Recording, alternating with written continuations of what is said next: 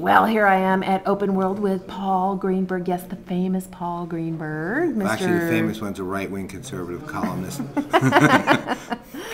And I'm going to get to pick the brain of the genius around CRM, social CRM, and all the cool stuff that's happening. And he's actually having a seminar coming up in 2010. So if you want more information, you can either contact he or I. It's going to be great. It's going to be a training, a must-do.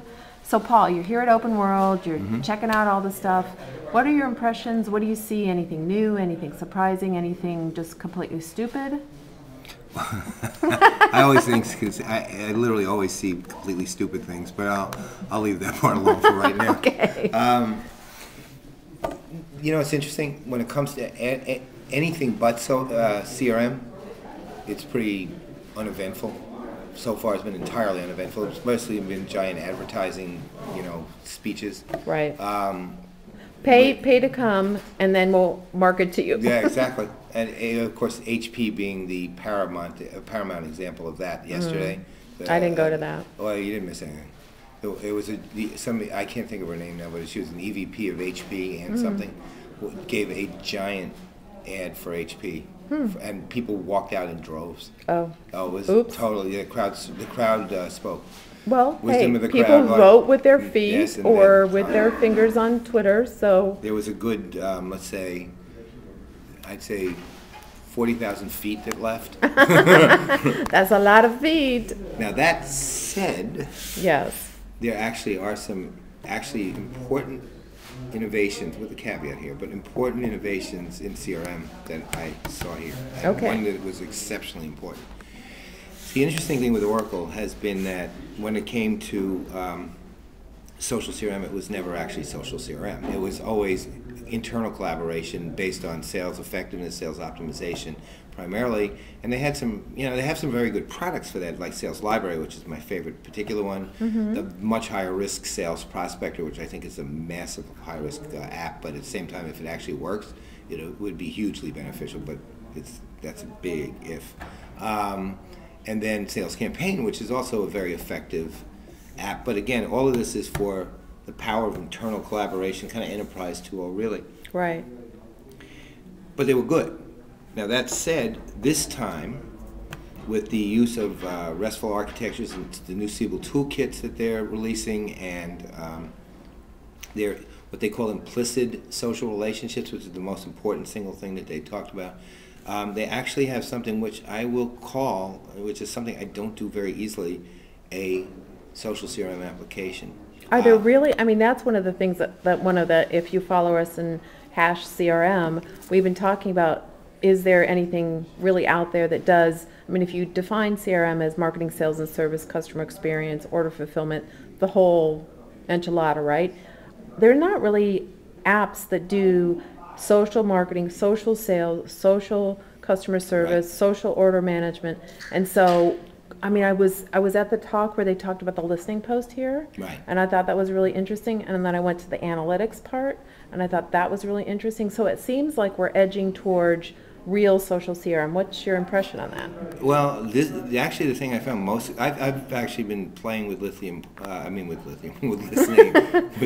like lithium too, but too. They're not social CRM yet. No, they're a long way from it, even though they're still a very good app. Yeah, very good love them, platform. agreed, but yeah. Right. Well, no, so Listening Post is, it's a decent social media monitoring app with natural language processing, and I actually had it on my desktop for a while. And well, the reality is that if I had to compare it and Radiant 6, I'd still take Radiant 6. Okay, good to know. But Listening Post is still, Deepak Das, before he left Oracle, actually developed it, and it's a decent app. It really is decent. It's not bad at all. And the NLP stuff is pretty solid. Well, that's really cool to use NLP because, I mean, to really be able to search and really be able to have content and context, right, is really the key here. And that's why they have something there. But the truest aspect comes really with this. They did a demo. I think it was Mark Woolen who actually did the demo of an Apple iPhone site. And on that site, he took the role of a parent looking for an iPhone for his young kid. Oh, what apps are good for them, not good for them? Right. And here's the critical thing. So the way it was formulated was there was a button on the app that said connect with someone like me. Okay, and you click on that button, and then what it did is... How does it know what you are? Well, you register. Okay, so we know about... Well, there's two things, though.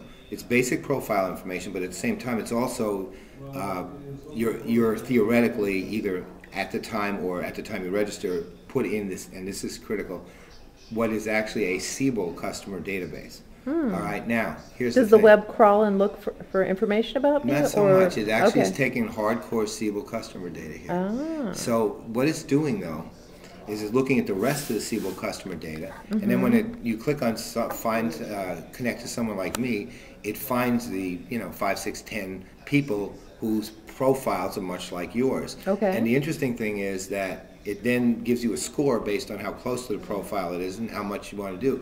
And then it has an area which says ask a question. You fill out the question you want to ask, you choose which of the people you want to communicate with, and then you communicate. Now, there's a process in the political world called micro-targeting, and it essentially looks at your lifestyle and how you live, and then it kind of predicts who you're going to vote for.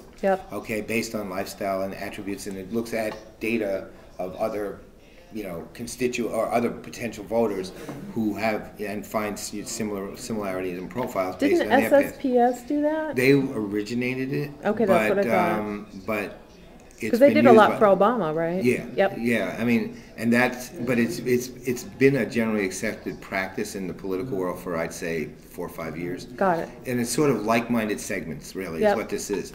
And so that's really what implicit relationships that Anthony Lai talked about yesterday was, and that's what the Siebel thing is looking for. What makes this interesting, and this is where it becomes social CRM. The Siebel customer data it uses is the same customer data the company is using to do its, effective, efficient, blah, blah, blah stuff. But it's making the information available to the customers for the purposes of communication and collaboration. So for the first time, you actually have the customers being given a channel utilizing what's typically been historic internal customer data to actually make the matches so that you can talk to someone like you who can then answer your questions in the appropriate fashion based on your profile. So you actually have a customer communication channel that's built into the app, and I think it was built through the new Siebel toolkit, if I remember, although that could just be a senior moment, So, but that's real social CRM, because the missing piece has always been the communication between the customers or the customers in the company. And now this piece actually has it, which I found to be absolutely, potentially, let's say, very.